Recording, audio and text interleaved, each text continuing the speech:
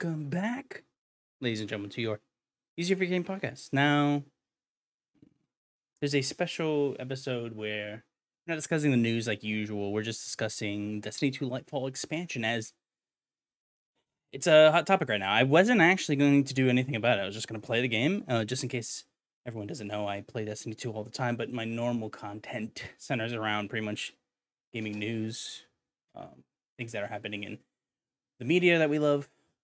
And it's centered around games, analyzing, and pretty much talking it over with either a guest or it's just me. But this time it's just Destiny 2, as I wanted to talk about the newest expansion, Lightfall, that of course dropped February 28th, a mere 3 days ago, as you're watching this now. And the reason I wanted to talk about it is it seems that everyone has some opinions on this being launched, and I really want to kind of dissect what I think about the actual expansion, as I am a big Destiny 2 guy. I've been playing since launch.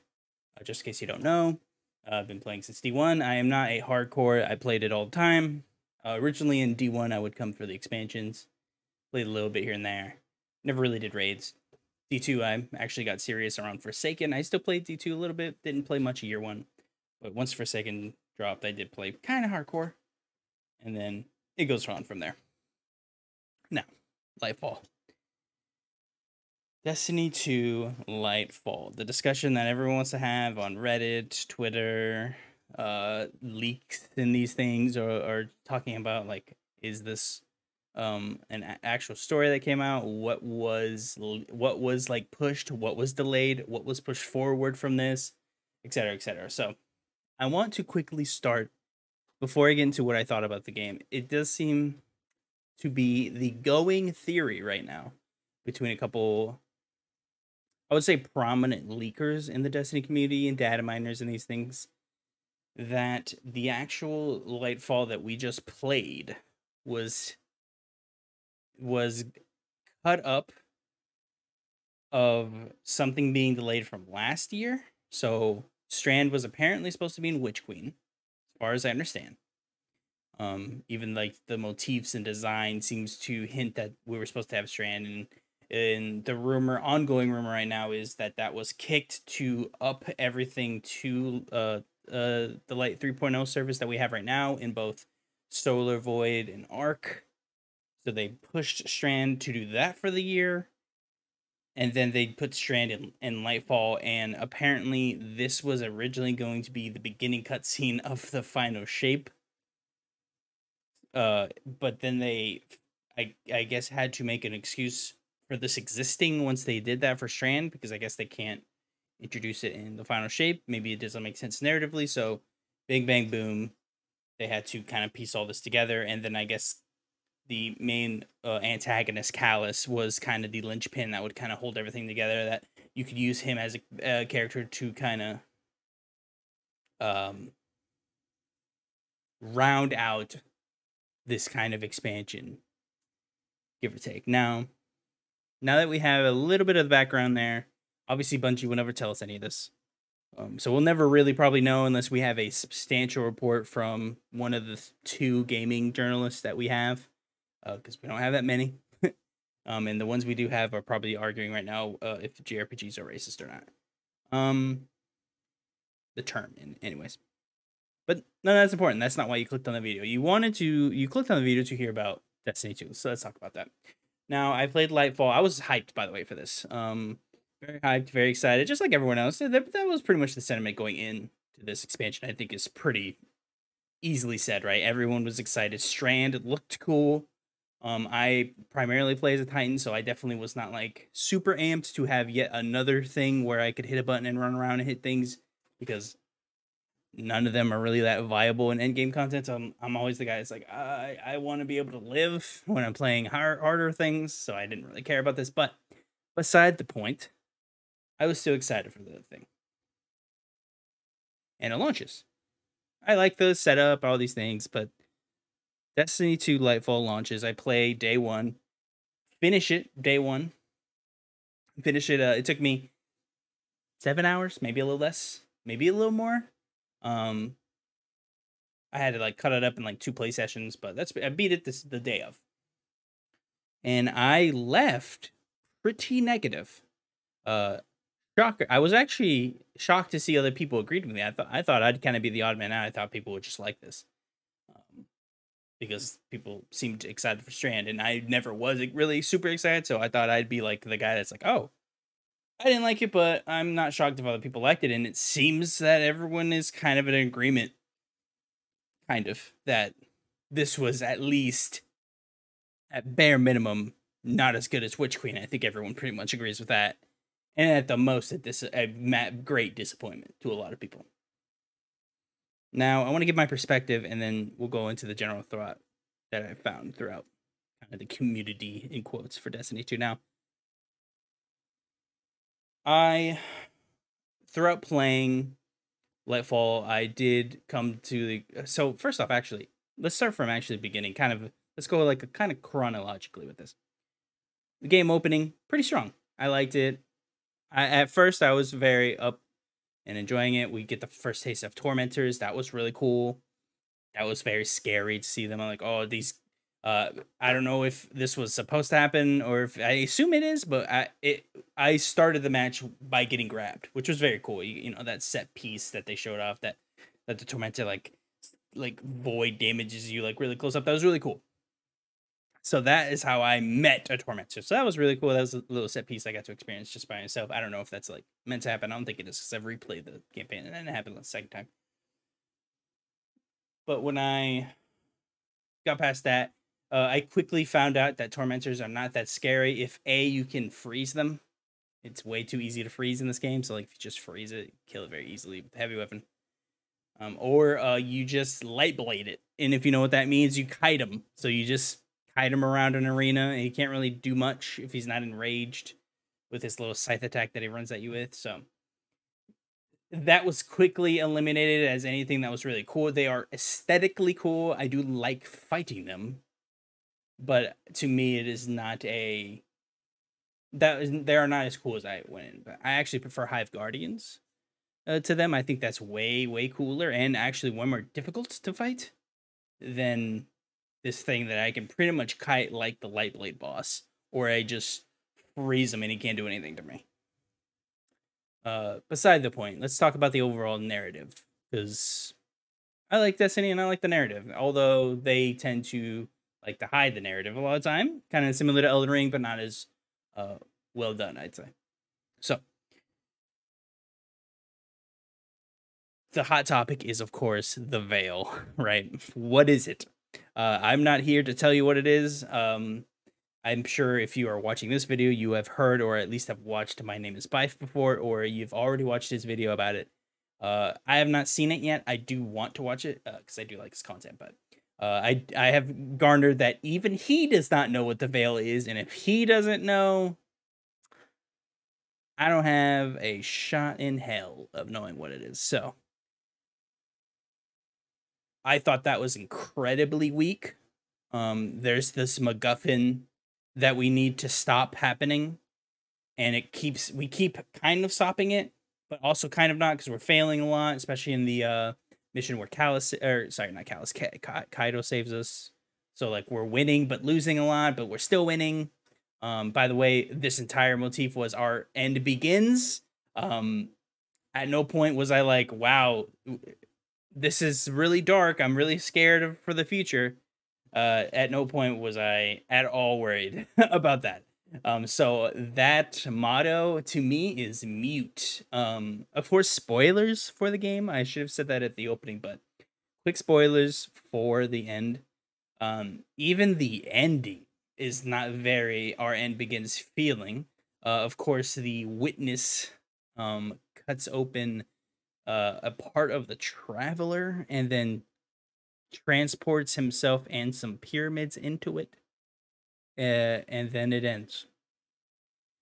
So, I mean, I guess that's bad, but we don't know what it even happened. Like, did we already lose? I imagine we didn't, because we have another expansion to happen. This was definitely not the Thanos snap for Destiny, where it really did feel like all is lost. This just kind of went like, oh, I wonder what's gonna happen with that, because we're not going in there. So I guess this is whatever. I do want to quickly discuss that the very popular thing is going around that the cutscene for both the beginning and the end of this campaign is meant to be one cutscene that opens the final shape. Yeah, I agree. It definitely looks like that. I think it's wild if you don't think that's what that was, because it was clearly meant to not be here. The way it's shot, the way it's edited, the way it's spliced together. I mean, if you put the two cutscenes together, you work the exact same way. So what Bungie wants us to believe is that we open Destiny 2 campaign, we get attacked, all the Darkness ships attacks the Traveler, right? The Witness goes up, gets shot with the life laser, walks up, stops it from doing that by communing. I'm assuming Witness drinks light, of course the Vow Raid tells us all of this kind of. And then he goes to commune with it or whatever. He looks behind him, says, Callus, just my disciple, you know what to do. He bows out. Callus is like, yes, daddy, I got you. Goes, leaves. Goes to Neomuna, and but the way we get there is, of course, jumping on the ship, which I'm like, all right. Maybe we could have found a better way of doing that. Oh, okay, we'll stow away, and we get there this way. Cut to Neomuna. We're there. We're like, oh my god, there's a city here. Everything that happens in that campaign happens on Neomuna, right? We meet the Cloud Striders. All that happens. Rowan dies. Blah blah blah. Etc. Etc. Etc. Everything happens. The Cloud Arc gets attacked. We say everything. We go to the end. We fight Callus. Our ghost gets captured. Which I'm coming back to all this, by the way, because I can't believe half of the things I'm saying, and they just kind of glossed over. Our ghost gets taken over, goes up to the veil, does something to it. All we're told is it has light just like the Traveler, which I'm like, okay, that's a big deal.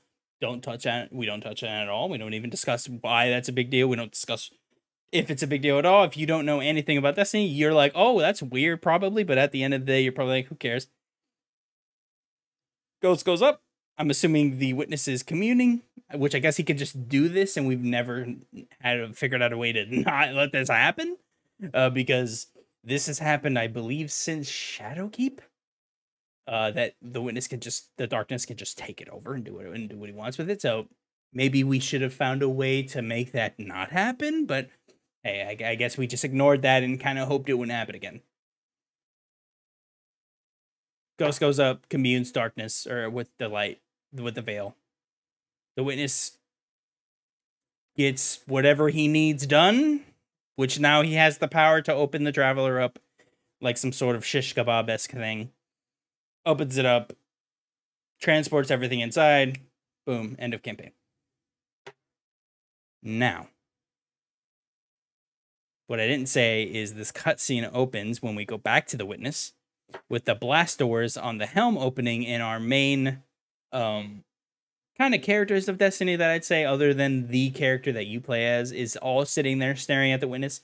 So we're led to believe that in the span of the blast doors closing, those 5 people, I think it's 5, it might be 4, those 5 people standing there, all of this expansion happens. I guess they stand there while there's a god, pretty much, miles away from them. And then they just stand there in the exact same spot. We cut back to them. The blast doors open. They then see him open it up, go in. So, admittedly, very weak. And it does kind of seem that the prevailing has at least some sort of truth to it, right? There's at least something there. When there's smoke, there's fire, right? It's a little weird that these 2 cutscenes that are at the beginning and end of the game can be put together and it works cohesively as one thing. Very weird. Don't know what that's about. I will never know. Bungie will never tell us why this happened. Maybe it was COVID. I'm sure everyone's tired of hearing that excuse, but that's what it is. I will say, very interesting. No offense to Bungie. No offense. I love them. I love their products. Do find it strange that this happened and a bunch of their employees are bragging that they made all of this in COVID. Where now looking back on it, I'm like, oh, you did make all this on COVID, huh? This isn't up to snuff to the Witch Queen stuff, which would have mainly been finished pre-COVID and was probably topped off as COVID was ongoing. So Lightfall maybe was affected by this, and then the final shape happened. I'm not really sure. The timeline gets very messy because originally I want to say Lightfall was meant to kind of subtly be the end, and then they announced the final shape and like, no, this is the end. So maybe they saw dollar signs and were like, hey, we can stretch this out, or something catastrophically wrong happened, and then they had to add another year to this. We don't really know. I usually say the dollar is king in these kind of things. Occam Razor suggests that when money is involved, that is going to be the one that kind of prevails, right? I know that's what not Occam Razors mean, but I think money will skew our decision-making a bit. Especially when we're trying to hypothesize things that are happening that we will never know. Now, Lightfall. Now that we covered that this weird kind of thing was split up and might have never been an expansion, but was like cut from Witch Queen, so they had to like introduce Strand in a narrative and a news place. Whatever. Let's just move on from that and just talk about straight, how is this expansion? This expansion was not very good. The Witch Queen, coming off of Witch Queen, I was like, Bungie's got it down packed. They are going to nail these last two expansions. We're going to have an Infinity War. It's going to be awesome. It's way overused to say we're going to have an Infinity War, by the way. We should stop saying that because it's getting old and we should not strive for that in other medium because it's just not the same thing. But for brevity's sake, we'll say that'll be our Infinity War or Lightfall. The end happens. We're all scared for Final Shape. At no point did I ever feel that. At no point was I ever scared for anyone happening. This condensed story was way too condensed. The characters that we meet along the way are not developed really at all, at least in the main campaign. I like actually Nimbus and Rowan quite a bit. Rowan, we don't actually get to know at all. They just kill him immediately. And by the way, he might as well had "I'm going to die later" tattooed on his forehead. Did I think he would die 3 missions later? I think it's 3. It might be 4. No, I didn't. I definitely thought they would have him do a grand ending at the very end that maybe helps us stop something happening and maybe his sacrifice is in vain, and at the end he sacrifices himself to stop the communion, and in that effort we think it ends, but no, not really. Yeah, who knows? But I will say this was clearly rushed. They clearly did not have enough time to really get a cohesive narrative going. I think it's clear that Bungie doesn't really know how to do both storytelling and introducing a subclass or a new power or something. I think that's kind of obvious now. We kind of had this similar situation with Beyond Light where we meet oh my god, Aramis. We meet Aramis. There's this whole thing. She has this cool backstory and lore. You fight her. You don't really care about what's going on. You barely, I mean, at least I did. I barely understand why I care about anything that's happening. So there's just random, oh, my puppy's in the back there. Oh, sorry, I covered her. There she is. Her name's Freya. She's very pretty. So we barely understood what was happening. We're learning Stasis, which Stasis very similar to how they did with Strand, where they kind of like tease you throughout the whole campaign, like, look how strong you are with this thing. Here's like 70 melees and like, excuse me, infinite super and stuff that you can use. And it's like, all right, cool. We're too strong to do this effectively. So I understand you have to give it to us super powered to make it feel good. But that means when you actually get Strand, it's not going to feel as good because we're used to being God mode with it. Now, when you separate those two things, and at least in your head, you're like, that was a fun thing. I know that's not actually how it's supposed to perform. So, how does it feel without any of those things? Well, before today, they're actually going to time gate all the fragments to make this thing better.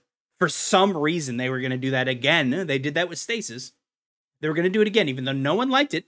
They were going to be like, we're going to time get it all again. They thankfully stopped that, and they said, in the squad on the 2nd, which is today as of recording, that they will unlock all the strands for all the fragments, so you'll be able to buy them independently. So I'm like, all right, cool. That's a good step. Because you should have never done this in the first place. I understand you want to have something behind the world's first thing. I feel like it doesn't really make sense when we do that. It just seems like you're time gating something just to do it. They did that with one of the with the King's Fall raid too, if I remember right. Like they're like, oh, new fragments will drop, and it's like, why? It feels like you're just doing this. Like, at least for stasis, it kind of felt like there was a reason, but now you're just like, it just is. Nothing's happening in the world that affects this, so but it's just happening. So thankfully, that's over with. I have not been able to get on, so I do not know if I have it like right now. Like, is there still stuff locked behind world's first, which I'm fine with. It's not a big deal. It's just, this is annoying. Now, all that being said, the introductory of Strand was incredibly weak, especially if you are familiar with the Light 3.0 system, because we're just way too strong. So it's just, anytime I was given Strand when I was on my Void Titan, by the way, I was playing on Legendary solo, not with anyone else, so, and I did find it kind of easy, especially compared to Witch Queen. Witch Queen was a bit more difficult, I feel like, than this.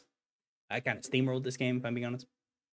But, doing the, campaign as a Void Titan, I had my build all set. So, like, when I would grab Strand, I'm like, oh my god, this doesn't feel as good because I don't have cohesiveness with this, right? With my Titan, I can throw a barricade and grab a Void Overshield to heal. I can have Devour on, like, infinitely, as long as I'm killing things. Like, there's just scenarios like that where it's just very strange when you're given Strand and you're meant to feel cool, but you're on Legendary, so it's kind of hard. So, like, you're having to grapple with, like, oh, I can be very strong. Oh, and also I need to do Strand, which I'm like, I am strong, but also, like, I'm way stronger with my other things because I can heal infinitely. So there's kind of a disconnect with those two things. And also, none of your alt mods are going to be on while you're using Strand because they're all connected to... Oh, my puppy's upset. Hold on. Give me 1 second. Let me let her out. Oh, sorry about that. My puppy wanted to get out. So, anyways, back to what I was saying. You don't have, like, cohesion with Strand when you have it active. So when I'm using a Void Titan and I feel very strong, getting Devour, I'm making all these orbs of power, I'm getting my super back all the time, I'm like training my abilities, and I use Strand, and I'm like, okay, not getting that many orbs, but at least I'm super powered. But as you're going on in the campaign, you're getting less and less overpowered with it. So by the time you're fighting Callus with it, it's just a regular class, and you don't feel nearly as cool because you don't have fragments on, and you don't have a build made proportionately with Strand in mind. You have a build made for Void in mind, or whatever class you used. So there's a give and take with how they approach this. I do think at the end of the day, it just didn't work. I think you need to have more semi-set piece moments, or have 2 missions set aside where you spend all of that time learning Strand, and you get very intimate with it, versus like you find it like once every mission, and you use it, and you get overpowered, and you're like running around slashing stuff. It just doesn't work because it feels like you're teasing and you want to use the new thing, and I don't know. I surprised they made pretty much the exact same mistake they did in Beyond Light, and I feel like the messaging was very clear that no one liked how that was rolled out. No one liked how it was used in the campaign. People barely liked the campaign too. I will say I'm sounding very negative on this. This is still the second best expansion in Destiny history. And it's not even close, if I'm being honest. I know people like taking King and these things. I don't... I could maybe put that as 2, maybe 3, but... the narrative, it hasn't been very good for a long time, so wherever they were good at, it just wasn't good enough to really like be that good. We're always coming back for the gameplay, right? So like it can only be so good if you're not being able to tie those two things together well. All right, D1 was a mess pretty much, right? It was a very good narratively. It was kind of goofy writing. And I would say this is kind of similar for most of the expansions. Taken King was very good, of course. But they're kind of known for doing this, and Witch Queen was the only one that really kind of turned us all around because we weren't honestly, and this sounds mean, we weren't used to that good writing and that good setup and pacing and design and not design. That's not fair. Their design has always been really good. Mainly the design, the weapons and design and all that has always been good, but the narrative has always been lacking. The antagonists have always been lacking. I'll be honest, the acting has always been lacking as well. Like they're not coming out with Emmys when they're doing these things, right? They're not winning VGAs for performances, right? No one's really great when they're doing these. So a couple of times they do fall short in a lot of departments. So Witch Queen, unfortunately, and I think I'm actually going to title it might have been a fluke. It might have been kind of a pie in the sky thing that happened, and like they were able to make magic once and that was it. I don't know. I'm not saying I don't have confidence that this team can't bring it together, but the same people who made Witch Queen made this, right? So I don't know. I really do hope I'm wrong with that, but I am a little worried now. I'm worried that is the final shape going to be good. I don't know. I hope so, but I can't say I'm 100% certain anymore because I thought this was surefire. We're gonna be good. I was already on board with Cloud Striders. They looked really cool. And this is actually a perfect time to get into Cloud Striders. Cloud Striders were really cool. I liked Nimbus and Rohan at first. Nimbus is like a flip of a coin. If he's gonna say either the goofiest writing you've ever heard, or he's gonna say something like very swaggerish and appropriate for what he's doing, right? People keep saying like, oh no, he's like a teenager in these things. I'm like, why are we like, we're not told that. We're kind of have to assume. I literally read somewhere that people are making headcanons to justify why I believe I did say he when I said Nimbus. I apologize. They're a they technically, so I apologize if I did. I'm not sure if I referenced their gender or not, but they are a they. Let me see if I can keep track of that. Rowan is a he, so I might have mixed those two up. But anyways, the character of Nimbus, right, was at times grossly goofy writing. Like, and there's one line that he was like, I said he again. They were like, don't let it get to your head, like the power of Strand, I think. He's like, don't let it get to your head. Unless you can like use this power to like take over Callus, and let it go to your head, shoulders, knees, and toes. And I was like, oh god, that wasn't very good. Like I feel like everyone in the writing room were like, yeah, that's a banger. And I'm over here like, eesh, that's not very good. But then Nimbus would have great scenes, like scattered throughout that I would hear and I'd be like, yeah, I do kind of feel that energy of like almost like a Spider-Man-esque character where like you're very young and brash, but you kind of have a certain you have like a good heart. Maybe not kind of like Naruto in these things, right? He's not known for his wisdom, but he has a good heart and he's always pointed the right direction. Whereas Nimbus's character, we're just kind of meant to kind of assume what's going on, right? We're never told that Ronin's the old guy that's grizzled and he's 2 days from retirement, baby, and the only difference is their retirement is death. But I'm 2 days away from retirement. I'm gonna go drink my ties in on like in Florida for the rest of my life. And of course, this is like the rookie cop who's coming and they're gonna make a name for themselves, and they're brash, but they got a good heart. And at no point will we're actually told that. We're just shown the first cutscene with them two, and that's their dynamic. And we're supposed to just be like, all right, I've seen this before. I've seen that dynamic. I'll piece together what's going on, and I'll just go from there. Whereas, no offense, that's not very good storytelling. We're supposed to be introduced to the characters fluidly and dynamically throughout the story. And we're not supposed to just piece them together on our own. Um, and since I'm on Cloud Striders, when the character Rowan died, and again, he should have had tattooed on his forehead, "I will be dead very soon," and he dies so quickly you don't even get attached to him. During the scene that this is happening, I actually was so frustrated because by the way, again, I'm reading a mile away. I'm like, he is dying here. I know, I get it, Bungie. Stop screaming that he's going to die. I understand what you're doing. Right, so he comes in, sacrifices himself to save everyone. I'm like, cool, whatever. But I was up. What made me upset is we didn't have enough time to be attached to him. So what is it? Why waste a good opportunity to get us more attached with that character, and then just boom, it's gone, it's over. We killed him like 3 missions later. You never really got to talk with him. You never really learned about him. You learn about him a bit later, which I'll cover in a second. That I actually really like, but that's not until after the fact.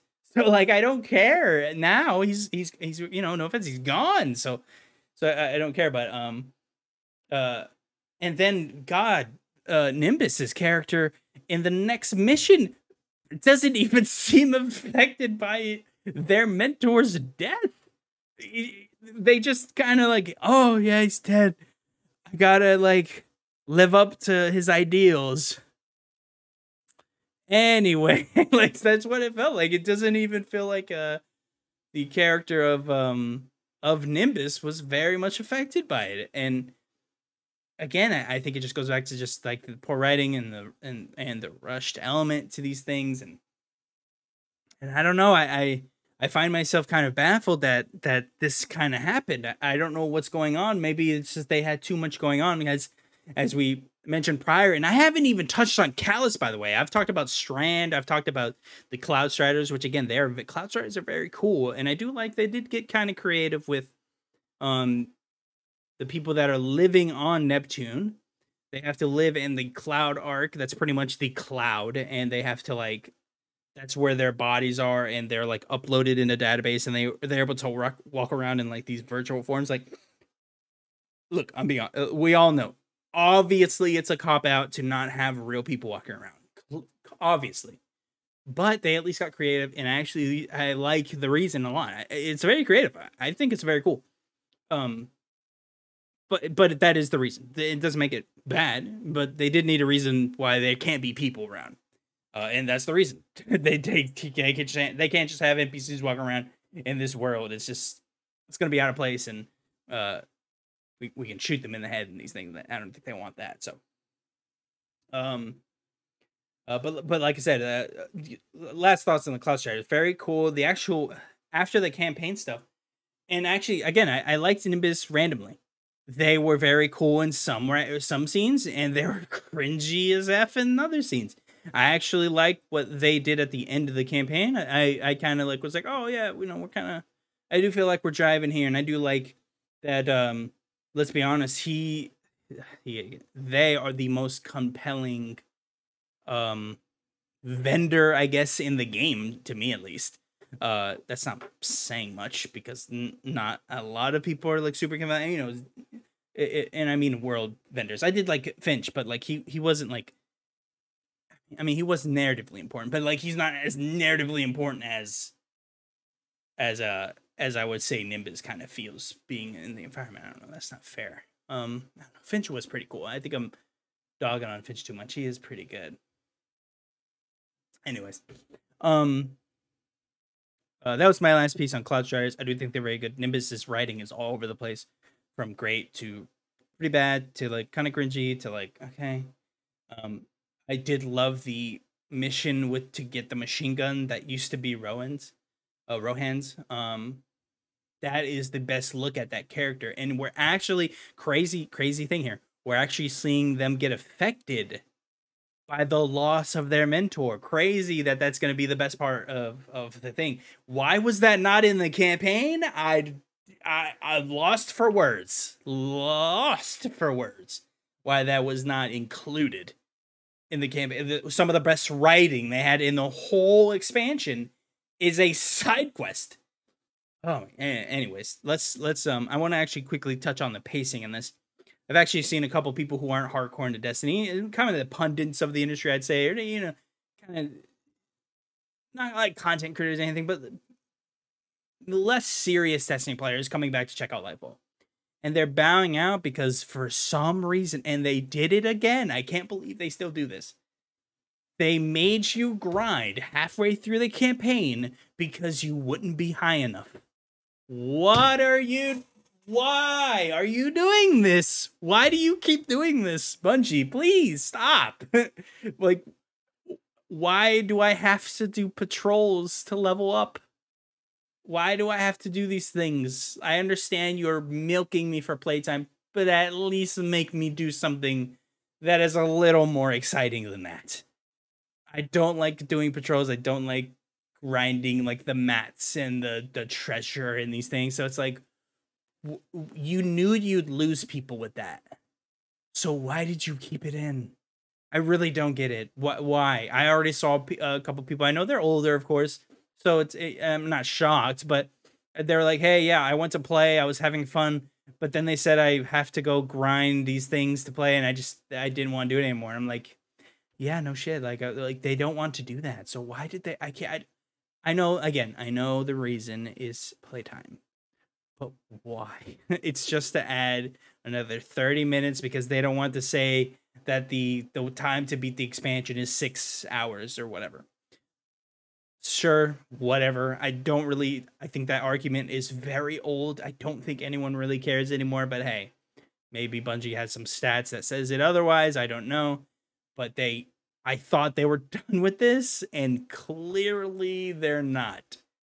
Clearly they're not. They keep doing it. Now, major plot points, right? We've covered quite a bit of them. Let's talk about Callus. Let's talk about this guy. So Callus, of course, known for a very long time, ever since the D2 launch. We've known about Callus. He was the original raid. And he's a pretty compelling character. He's kind of like this guy that was exiled from his people for various reasons. I'll let you read the lore on him. And he discovers the voice in the darkness, which was the witness at the time, I believe. And he's pretty much shown the final shape of the universe is nothingness, or, pretty much at that point, and everything will be dead.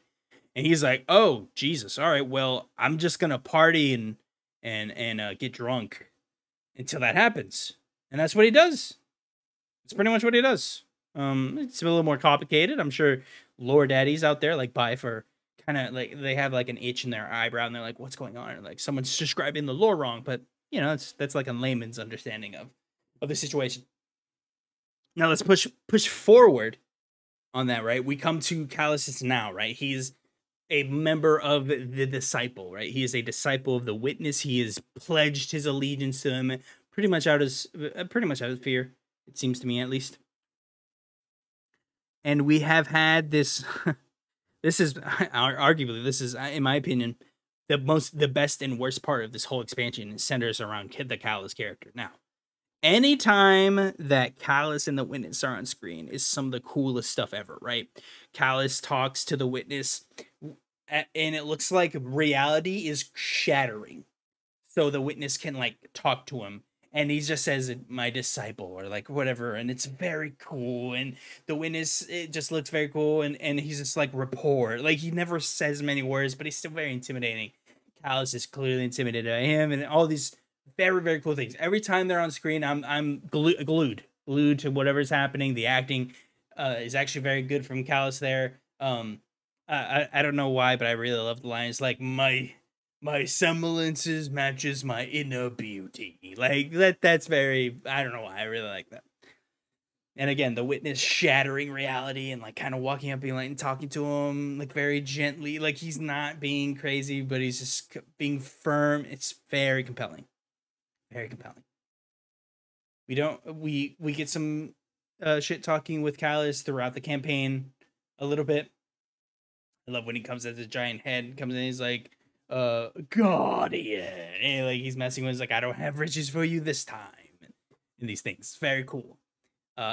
And the character of Keitel shows up in this campaign. One of my favorite characters, actually, in all of Destinies, is in Keitel. Keitel, of course, the daughter of Callus, right? One of the biggest relationships in Destiny 2, right? Between these two people, right? We've already built up this kind of relationship before in this little dungeon you might have played called Duality, where you go inside Callus's mind and go through his memories and nightmares and these things.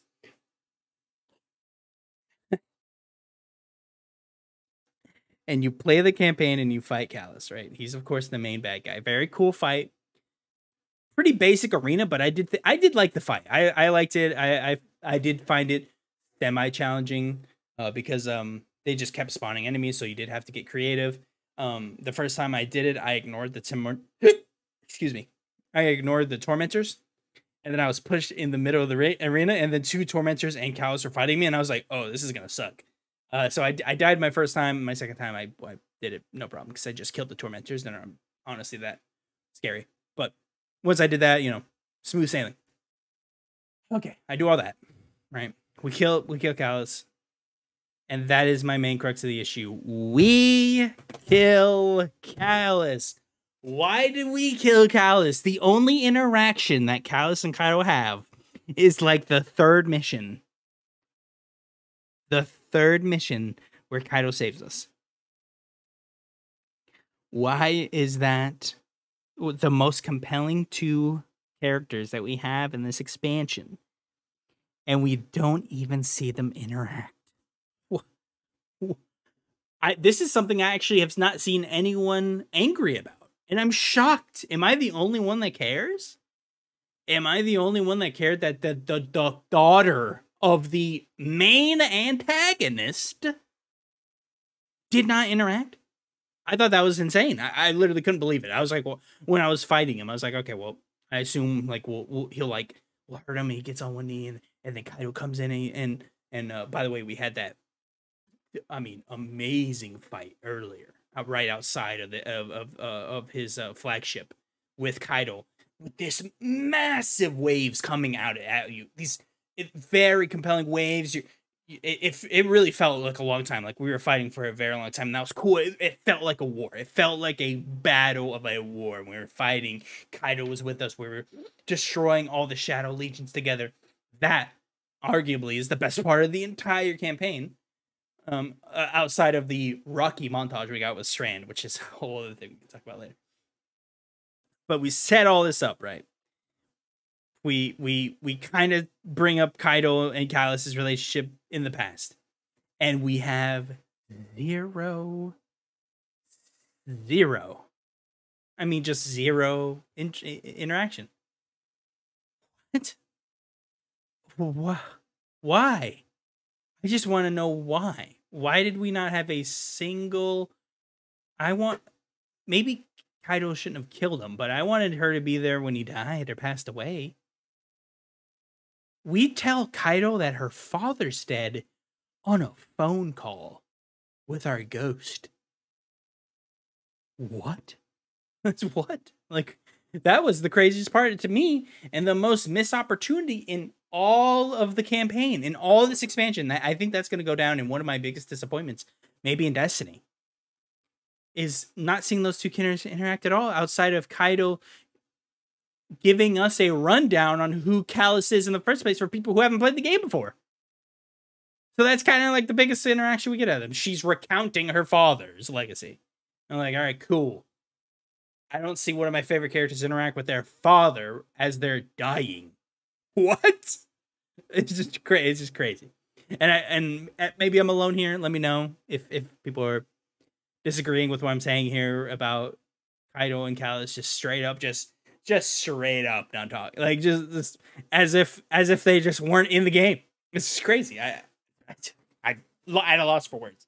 I haven't been able to talk about anyone about this because a lot of my friends, if they have been, and I just haven't had time to discuss it with them. So I don't have anyone else's opinions other than my own to discuss on this matter. But that's just the one thing that I've heard no one upset about, and that's my main gripe. I wanted them to have some sort of interaction. And I really think that's going to go down as like one of the biggest disappointments for me is just them being like, yeah, we don't need to write any cool dialogue between them two. They had their thing, we watched their duality talk is fine. And they referenced each other, daughter, traitor, to her, and that was it. That was her last conversation. It's like, all right, whatever. Final thoughts. I don't think I have much to close on, really. I just wanted to give my thoughts to the internet, as I wear my Destiny love on my t-shirt every time I do a podcast. Anytime I'm doing what you've been playing, it's always Destiny. Even if it's not said, people can infer generally I've turned Destiny on to do something. And this is something I'm passionate about, and this is something I just want to discuss, as I gave them massive props for Witch Queen, so I must give them massive criticisms when it deserves it. And this was, at least to me, a pretty big disappointment. But it is still good, I would say, though. And this is, I guess, what I'll end on. Everything I just said, right? Everything I just went through on how much that Nimbus's character was both great and bad. The Rowan character was quickly killed off before we pretty much learned anything about him. I don't even know his favorite color. I don't even know what his favorite color is, his food, his favorite what. I don't know. Nothing about it. But we were supposed to care that he died. The Veil storyline, which went nowhere. I mean, everyone has said that. I don't think anyone disagrees. The Veil went nowhere. It might as well have been called a MacGuffin. It just skip all the bullshit. We just call it MacGuffin. That's what you want. We want it because we said so. Literally, the reason we want to stop it is because the witness wants it, and that was good enough for us. We're just gonna stop it. We don't even know what it is. We don't even know how to stop it. How do we stop it if we don't know what it is? Whatever. And also, if we really thought about it, if he had to commune and he could control our ghost, then the worst thing that we could do is us go there. But what do we know? But all these being said, all these negatives being said, everything I just said, that how much I didn't like this, I didn't like that, I didn't like this, blah, blah, blah, blah, right? I want to make sure I end on my positives and what I thought overall of the expansion. Both. So positives, the guns are always great. The gunplay is always great. The new mod system, albeit incredibly dumbed down. I mean, this thing is like five-year-old can make a build now, which is, I think, good. By the way, I want to be clear about that. It's good that it's been dumbed down to the point. It's just there's not much complexity anymore. You can't get creative with a firepower build, focused on elemental shards and stasis and funneling your grenade over and over again. You can't do that anymore. But what you can do is you can have armor charge on, and you can boost like your restoration stat, so your recovery's higher, and that's just easier in whatever. So the mod system, although still early, seems to be completely dumbed down to a point where anyone can make a build, and although you're not going to feel very special when you find a cool build, you at least feel competent in most gameplay situations. Because most people will be like, oh, I need more grenades in this build, so I'll put on Grenade Kickstart. And I need to make sure I make more orbs, so I'll put on Void Siphon to siphon more orb. Yeah. It's easy. So you had to sacrifice one for the other, I guess, and that's what they went with, and it's fine. Loadouts are awesome. Nothing to add there. Accommodation system is broken right now.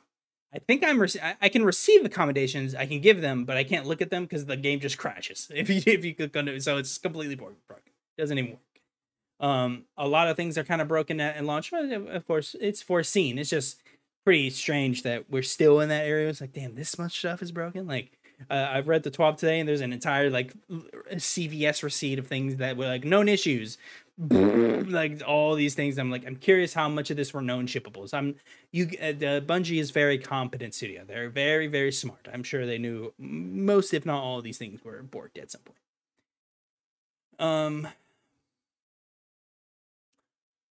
Final thoughts and the positives, right? This was still good, and I said that partway through this video. This is still a good expansion. I want to be clear about that. This is still a great expansion. I know everyone's like, what? You just shit on this for 49 minutes, and you're like, oh, it's still good? But it is. It is still good. But the reason I am so hard on it is because the Witch Queen was one of the best expansions of an online game I've ever played. So we expected it to be better, and it wasn't, and that's why so many people are disappointed and upset. And it's clearly not finished. I mean, that I think that's as basically gonna get. The story, which is not, it just wasn't put together well. Yeah, that's all I guess I have to say. Final thoughts going, leaving everyone.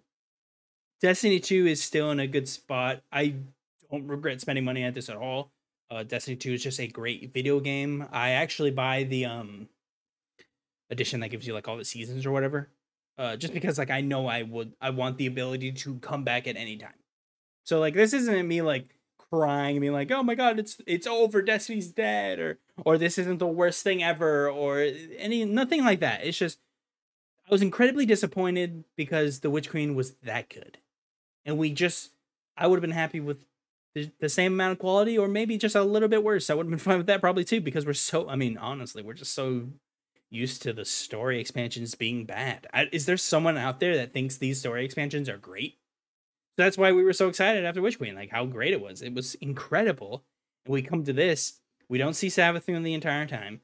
We barely understand who the Cloud Striders are. We don't know what the Veil is. There's no build up to why we care about like the Vex invading. They just have been invading because we need more characters involved, because we don't want you fighting Cabal the whole time, I guess. I don't know why they care about that now. They've done that in past seasons, so they're like, we need a reason for the Vex to be there because they don't really do anything anymore.